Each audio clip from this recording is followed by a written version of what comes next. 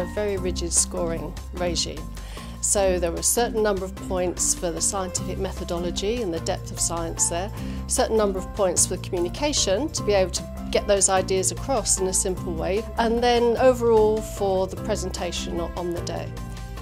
The thing about the shortlisted people for the final is they all have a number of things in common.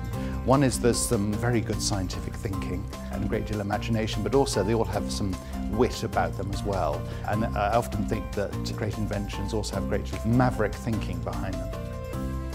But this year's finalists really impressed us with their presentation skills. The presentations were very clear, they'd been rehearsed, the slides that accompanied them were very concise, and that was very powerful. They were very meticulous in the way that they took their results, but that allowed them to see, that process is very rewarding. They considered what they would do if they had a chance to do the experiment again, and how they could use what they'd done and take it further.